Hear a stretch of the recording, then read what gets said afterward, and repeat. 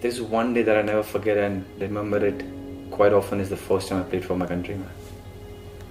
It was unbelievable. But the day before, the morning of the day, Suki sir, my first national team coach, in the morning he came to me and he's like, "You're gonna start." I can't tell you how I was feeling, man. I took my jersey, I sprayed some perfume on it. I have no idea why. So that day, everything that happened, once he told me from breakfast to lunch and to the game and to my first goal in my debut to conceding late 80th minute. That day is probably that I'll never ever forget and is one of the best days of my national team journey. You know, the feeling that I recollect in the last 19 years is a very nice combination between duty, pressure and immense joy. I never thought individually these are the many games that I've played for the country, this is what I've done, good or bad. But now I did it. This last 1.5, 2 months I did it. And it was very strange. I did it because probably I was going towards the decision that this next game is going to be my last. And the moment I told myself first that yes, this is the game that is going to be my last, is when I started recollecting everything. And it was so strange. I started thinking about this game, this coach, that team, that member, that ground, that away match, this good game, that bad game, all my individual performances, everything came, all the flashes came. So when I did decide that this is it, this is going to be my last game, I told, it's a funny one, I told my mom, my dad and my wife, my family first. My dad was my dad, he was normal, he was relieved, happy, everything, but my mom and my wife strangely started crying. And I told them, you always used to bug me that there are too many games, there's too much of pressure when you watch me. And now that I'm telling you that, you know, I'm not going to play for my country anymore after this game. And even they couldn't express to me as to why they burst into tears. It's not that I was feeling tired, it's not that I was feeling this or that. When the instinct came that this should be my last game, then I thought about it a lot. And eventually I came to this decision. So, no. Will I be sad after this? Of course. Do I feel sad sometimes every day because of this? Yes. Do I feel like I'll miss the train and have to run and there's just 20 days of training and it'll all be gone? Yes. It took time because the kid inside me, he never wants to stop if given a chance to play for his country, man. Never. There hasn't been, I'm really fortunate in my life. There has been so many amazing things that have happened to me. I practically live a dream, but nothing comes close to playing for a country. So the kid kept fighting and probably even in future will keep fighting inside. But I think the sensible, the matured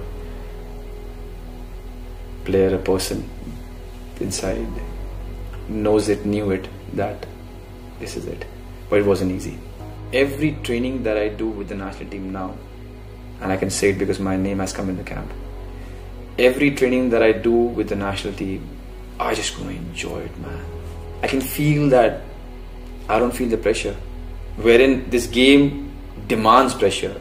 Against Kuwait, we need the 3 points to qualify for the next round, third round. It's hugely important for us.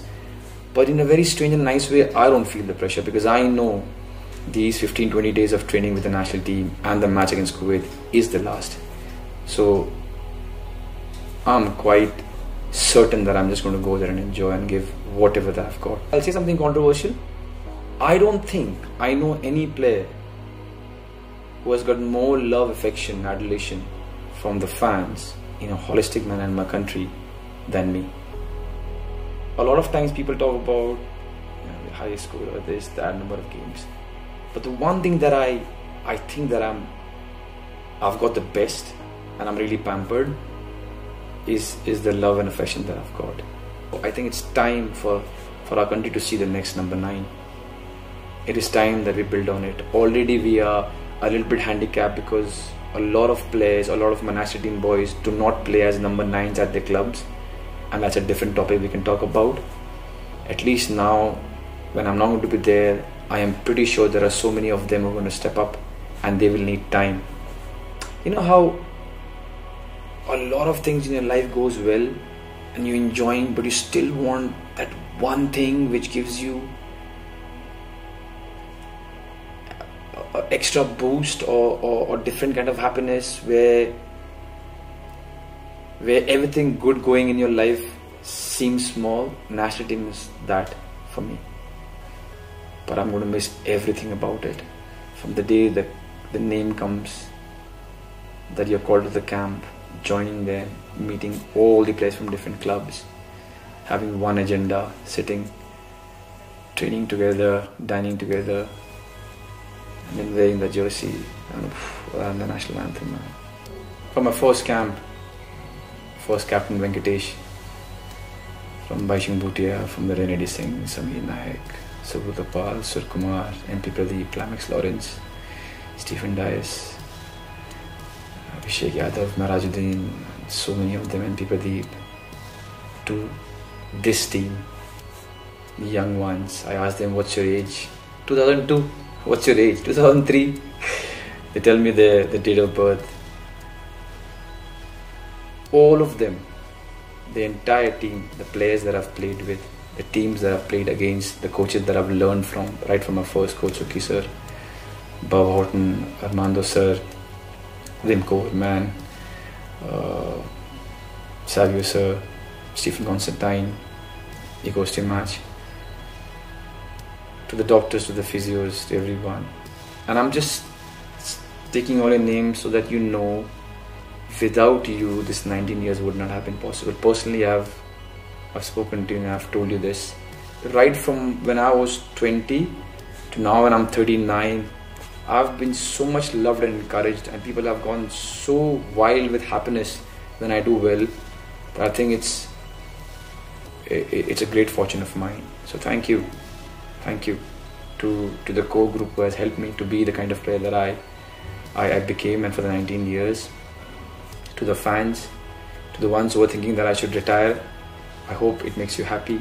To the ones who think that I shouldn't have and I did well, thank you. Because of your love and affection, I've reached 19 years. Make sure you understand that you are a part of it. Yeah, one last game against Kuwait. For all our sakes, let's do a good game. Let's win the game, and we can depart happily. And it's a wrap. Good man.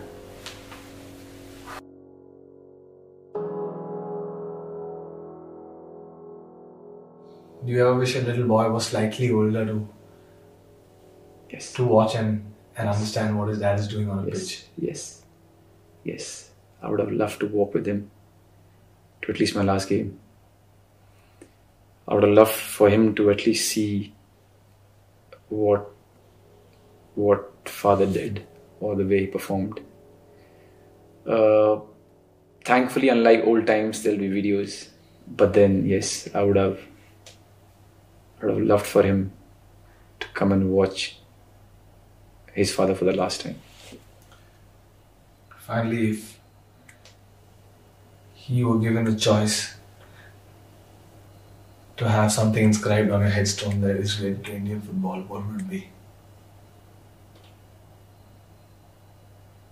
Here lies Sunil Chhetri, who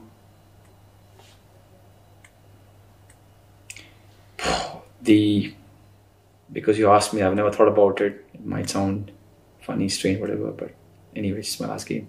The luckiest and the most hardworking national team player.